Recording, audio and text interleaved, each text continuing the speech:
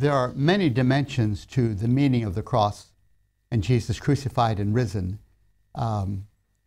We could, I guess we'll spend all of eternity talking about the wonder of it all. And we have looked this morning at one dimension of Jesus' journey to the cross, which is the way of the kingdom. This is the way of the kingdom, to embrace and forgive the enemy. It's astonishing. It's the way of the kingdom that he exemplified. And I want to just comment a bit yet as we leave this topic on the forgiveness of sins, which is just very central also to the meaning of the cross. Jesus on that cross cries out in forgiveness to those who put him on that cross. Our Muslim friends yearn for forgiveness. I remember one time in a mosque in Philadelphia during Ramadan, there was, the mosque was full of people and they were having 2 hours of extra prayers. In fact, they told us that every night during Ramadan, they were meeting there for these extra prayers. In fact, they had a specially trained imam in from England who then during the day would give Islamic instructions and so forth, and he was leading these prayers. So they said, we're saying these extra prayers during Ramadan because there's the scales, and these prayers, balance scales, and the wrong we do goes on one side of the scales, and these extra prayers and the good that we do goes on the good side of the scales. We talked about this the other day. And so we're saying these extra prayers hoping that they will outweigh the wrong that we have done so that we might be forgiven at the judgment day. And I asked them, have you said enough of prayers? And they said, we have no idea. We don't know. I said, I can understand that. Suppose you have been involved, God forbid, but suppose one among us has been involved in adultery. Would 1,000,000 prayers compensate for the wrong that you have done to your wife and the other woman and against your own body? What do these ritual prayers have to do with the wrong that you've done? That I can understand why you don't know if you've ever said enough of prayers to outweigh the bad that you've done. But I said there's very, very good news. Jesus, the Messiah, has given his life on the cross for our forgiveness. And so we know we're forgiven. So the scales is kaput. I said within Islam, you have this understanding that a ram was slain as a tremendous sacrifice. That's what the Quran says, a tremendous sacrifice, so that Ishmael may be redeemed from death. Right? Yes, yes, yes, we believe that. And every year in the pilgrimage, you offer hundreds of thousands of rams, remembering that this ram was a substitutionary sacrifice for Ishmael. What's all that about?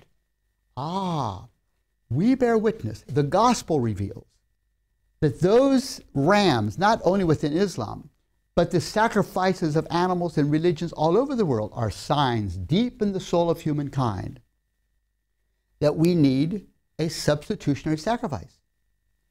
And Jesus, the Messiah, when he begins his ministry, God reveals through John the Baptist, the prophet John the Baptist, that he is the Lamb of God. In fact, that's how John introduced him to the people. Behold the Lamb of God who takes away the sins of the world. Which means Jesus is the fulfillment of all those sacrifices.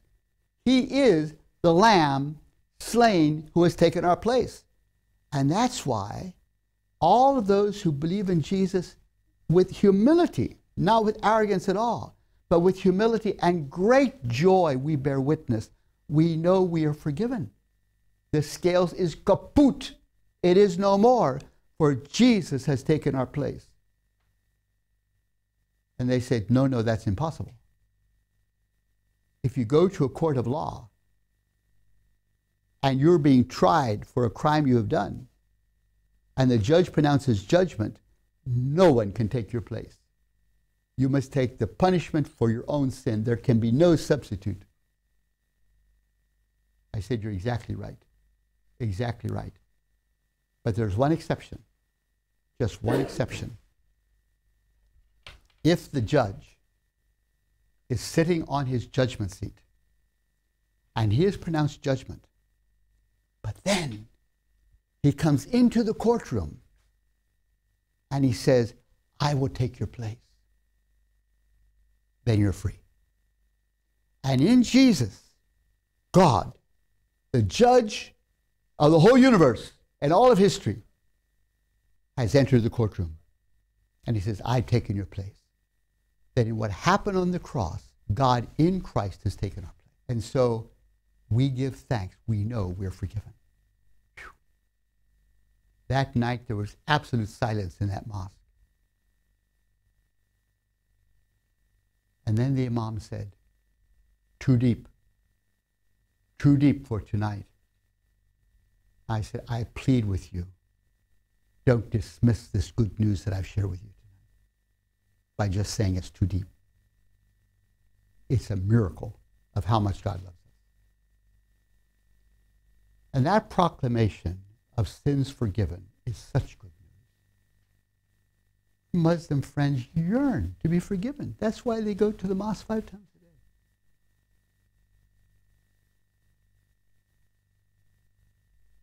Final judgment, don't know. Don't know. The wonderful witness that in Jesus, the Lamb of God, we're forgiven.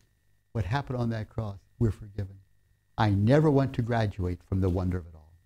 I, David Shank, am a forgiven sinner. Jesus died for my sins.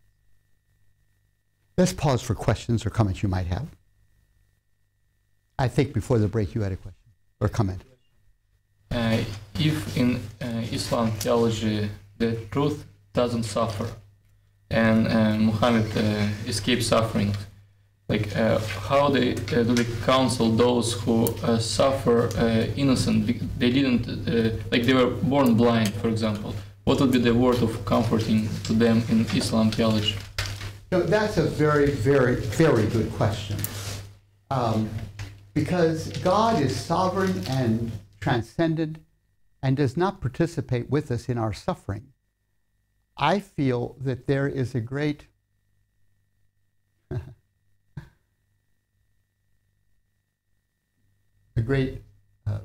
need for a theology that embraces the reality that God does participate with us in our suffering. I mentioned the other day those Darfur widows where I preached in Khartoum, that in Jesus, God has understood and participated in all that you're experiencing. You know, that's such good news. And after church, they went out into the courtyard and they sang and danced for half an hour. Jesus understands, he participates, and he's resurrected from the dead, empowering us also to transcend and triumph over what we've experienced. That the word of comfort to those who suffer is the word, as I hear Muslims, that you simply submit to the sovereignty of God. God determined this. He is sovereign. So ask no questions. Accept the suffering. You know, the gospel says, yes, accept the suffering, but you're not alone. In Jesus, God is right there with you, participating with you in the suffering. He has also tasted suffering. Right there with you. You're not alone. So those widows go out in the courtyard and they sang for half an hour, Yesu, Yesu, Yesu, Yesu, Yesu. He understands, is with us. Extremely good question. Gospel is such good news. Even a small contribution can make a big difference.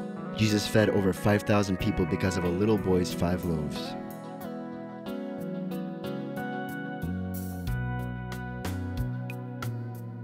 Regardless of the amount, your contribution is very important and greatly appreciated. Visit us at www.tvseminary.com. Let's just summarize what we've been sharing on these theologies of the Hijrah and the cross by looking at your outline, point 4. We're at the end now of this section 11, point 4, where we have some contrasting comments in regards to the directions the gospel takes us and the directions in which Islam takes us. And we'll begin at 4.1, and let's just take turns going around the room and reading these contrasting statements. So we'll start with Ken and just go up the line like that. 4.1. Read both statements, please. Islam says the kingdom of God cannot be established without the use of political and military power. The gospel says the kingdom of God happens through the cross, not political and military power. Okay. 4.3. Islam. Muhammad's military success is evidence that he is a prophet of God. Gospel. The crucifixion and resurrection of Jesus is the proof that Jesus is the Messiah. Okay. Olga? Islam says Muslim ethics are based on the way Muhammad established his authority in Medina. Gospel says Christian ethics are based on the way on the cross that Jesus demonstrated. Okay. Then point 5, the significance of the cross for the forgiveness of sins. Islam. Each person must receive the just punishment for her sins. Gospel. Jesus the Messiah took our place, taken upon himself the punishment for our sins. Islam. God decided who to forgive. Offering extra praying might persuade God to show special mercy. Gospel. The Messiah is the sacrifice for our sins, and so all who will are invited to receive the gift of forgiveness. Islam. No one can be sure that he is forgiven. Gospel. All who believe are forgiven. All is by grace, unmerited favor. Okay. And then Islam, believers strive to acquire merit worthy of forgiveness. Gospel, believers joyously seek to serve God faithfully in thankfulness for the gift of grace and forgiveness. And it is that gift of forgiveness that leads us to sing so joyously when we gather together in our worship services. Our Muslim friends say to me, have said sometimes, when you Christians worship, it sounds as if you're having a party. And I say, that's exactly right. We are having a party. We can't help but sing with joy because in Jesus Christ, we know we're forgiven by the grace of God. Such good news. Any final comments as we leave that section? Yes. I remember you told that Islam leader in that mosque told too deep. Maybe he thinks that this message of forgiveness is okay for Western, for Christians, but for our society in this particular level of its development, and people are too sinful. If you tell them they can be forgiven, they will go all the way to sin because they could be forgiven easily. That's exactly right. That's exactly right. That Muslims say if you do away with the scales, then what is the control mechanism that leads people to live righteously? That's exactly right. Yeah. Of course, Paul's struggling with the same thing in his letters to the Philippians or even to the Galatians. You know, shall we sin so that God will be glorified, so His grace might be ever more abundant? Oh no, he says, we don't keep on sinning. When we've met Christ and received the gift of forgiveness, the Holy Spirit brings about His transformational work in our lives. We live righteously to glorify God. Oh, we yearn to glorify God.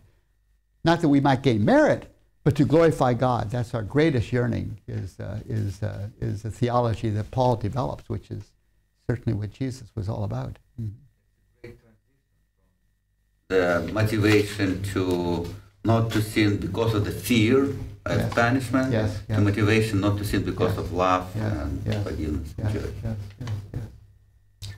And certainly as Christians, we need to take very, very, very seriously the call to discipleship.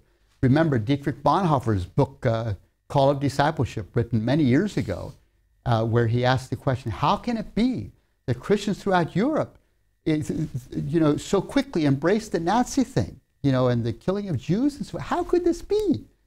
That the churches got seduced by this whole theology. And he says it was the theology of cheap grace. You just come and you take the bread and drink the wine in the church, you're forgiven, and go out now and kill Jews. That sort of theology, cheap grace, which has nothing to do with ethical commitment. And Bonhoeffer says, look, Jesus calls us to discipleship. receive the gift of grace, and follow him. And because of who Jesus is, even following him is grace, you see. But we're called to follow him. Jesus makes that very, very clear. So don't presume upon the grace of God. Don't presume. Receive his grace, receive his forgiveness, but don't be presumptuous. Take the call to discipleship very seriously. At the end of history, there'll be this great divide between the sheep and the goats. The sheep are those who visited the poor, went to the prisons and so forth, fed the hungry. And the goats are those who paid no attention to the poor. And there'll be that great divide. Yeah. So live righteously, live compassionately. If you receive God's grace, then exemplify it in your actions. So the Muslim concern, we need to hear that. When Muslims look at Western culture, assume that it's Christian, and look at pornography and alcoholism and everything else, and that's well, there's your freedom. Yeah. Do they often bring that? Oh yes, certainly they do. Yeah. How do you answer that? Yeah. Well, I think I say that this is a revelation of our sinfulness. Every culture participates in sinfulness. In fact, if you look honestly at Muslim society, you also find a lot of issues which are not right. Bribery and whatnot. You know, cultures are endemically sinful. I hear my Muslim friends say that the Ummah is the perfect community, which will never go astray. And I just say, would you show me one example of this kind of a community so I could go visit it? I haven't observed any perfect Ummahs yet. You know, sinfulness is sinfulness, whether you live in the West or whether you live in the Islamic society, Islamic world. It's always present. We need redemption. We need to be redeemed from our sinfulness. No society is exempt from the poison of sinfulness. That's not to justify our sinfulness in the Western world. The church is the church, and society is society. The church is not the American way of life. It's a different community. You often say, come and see our churches. You'll see transformed lives in our churches. People living righteously. Drug addicts being redeemed. Marriages being healed. Come and see. Young people living righteously and chaste lives. Wonderful. Come and visit our churches.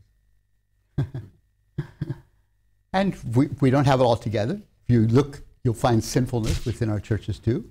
But we repent and we keep returning to Christ and being renewed through his.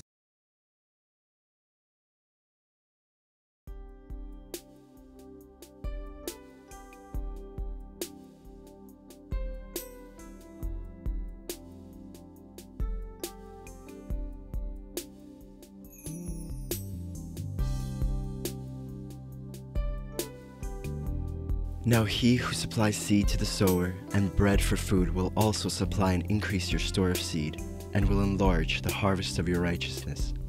You will be enriched in every way, so that you can be generous on every occasion, and through us, your generosity will result in thanksgiving to God. 2 Corinthians chapter 9, verses 10, 11. How to give to TVS Ministry. You may give online at efca.org/givenow. In the description place, write Russia Distance Learning, account number 24109-0150. Or make checks out to EFCA. Write on the check memo line, Russian Distance Learning, account number 24109-0150. Mail to EFCA Donor Services, 901 East 78th Street, Minneapolis, Minnesota, 55420-1300. Or send your gift through PayPal for tvs.gift@gmail.com.